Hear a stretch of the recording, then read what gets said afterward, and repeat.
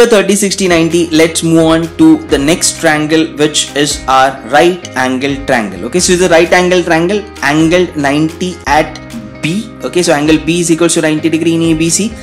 BD is an altitude to AC. Now remember, what is an altitude? Altitude is just a perpendicular drawn onto the opposite side, nothing else. It's just a plane perpendicular which is drawn onto the opposite side. It's not a perpendicular bisector. Okay, it's just a perpendicular.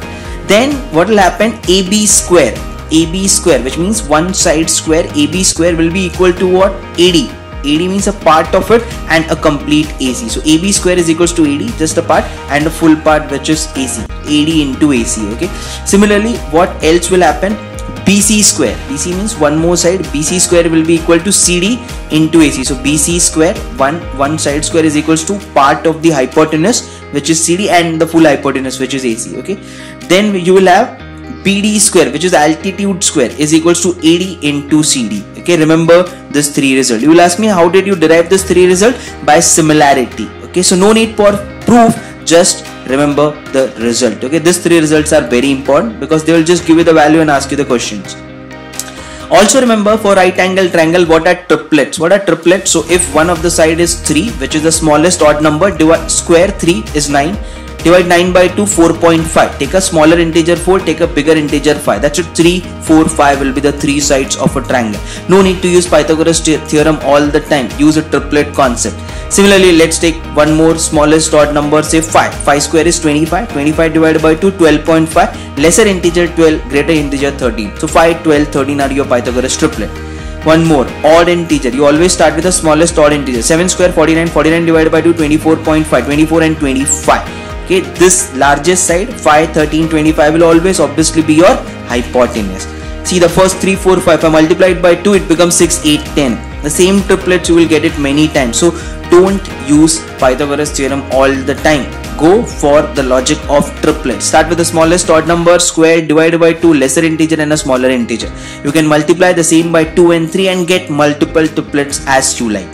Let's take one more concept, circumcircle. As we know, drawn outside, touching the three vertices. Now something that is in white is very important. This is called as median, and you will see a lot of median when we enter into equilateral at the end. This is a median. What is a median? The median just bisects, that's it. It just bisects the opposite side.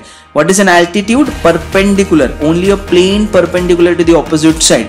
Whereas the median bisects, which means it will divide the opposite side into two equal parts. Okay, that is what is your median. So a median is drawn, that will always be your circumradius. So if a circumcircle is drawn, that will be a circumradius, and that circumradius will always be equal to the two parts that are being divided. So R is equals to AO is equals to CO.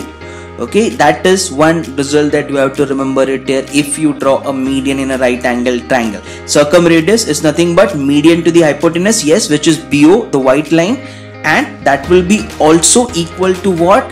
Half of the hypotenuse. Okay, hypotenuse is AC. What is half of AC? That is nothing but AO. Okay, that is the result that you have to remember. In circle, if I draw a circle that is inside the triangle, touching the three sides, that will be my in circle. What will be the in radius then? In this case, in radius for a right angle triangle, let one side be A, other side be B, and one more side be C. Then what will you have it here? Circumradius is B plus A, that is non-hypotenuse sides. Okay, wrongly I had written the hypotenuse to be A, correct it. It's B plus A, non-hypotenuse side, minus C. C is the hypotenuse divided by 2. Okay, B plus A, non-hypotenuse, C, hypotenuse divided by 2. So now we know what are the results that we can get with a right angle triangle. Let's apply everything we have learned. Now triangle ABC is given to me as a right angle triangle, angle at A. So I know angle A is equals to 90 degree. Then what? AD is altitude. If it's an altitude, it's just a perpendicular. I know that. AD is an altitude to BC. Now remember the properties of altitude that we have seen. AB is given to be 8, AC is given to be 15. I know that. BC, find out BC. So if two sides are given, I know how to find out the third side, Pythagoras theorem, and the altitude AD. Okay, so how will I start with this? First I'll start by finding BC, because I know one side is 8, other side is 15. I am being asked the hypotenuse because the angle A is equals to 90 degrees. So BC square is equals to AB square plus AC square. 8 square plus 15 square is nothing but 64 plus 225. If I add both of them, 289. BC is equals to square root of 289, which is nothing but 17. 17 square is 289. So I know the first part of the question is very clear. Even without knowing any properties, I know BC is equals to 17. Now he is asking me what is altitude AD. So how will I go ahead and find this? Area of triangle ABC is nothing but half into base into height, right?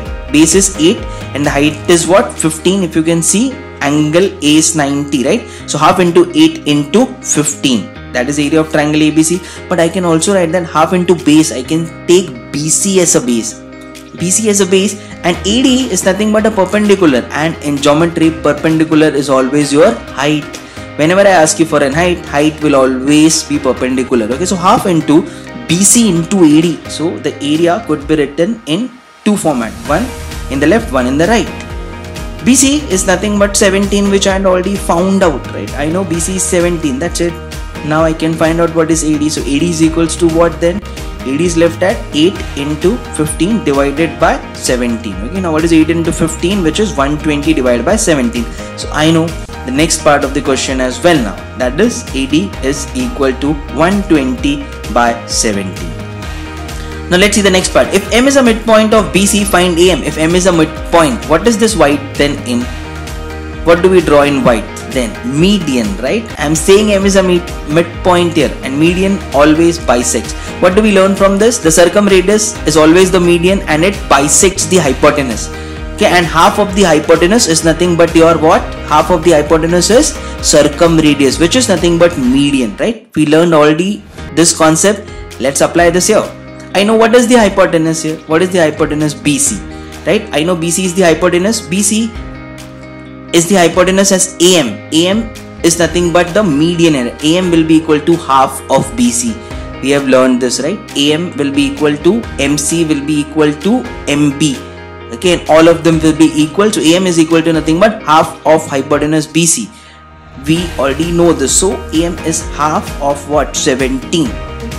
So half of 17 is nothing but 8.5. So just applying the property of circumradius. Okay, median will be equal to half of hypotenuse. That's how I apply the property of right angle triangle.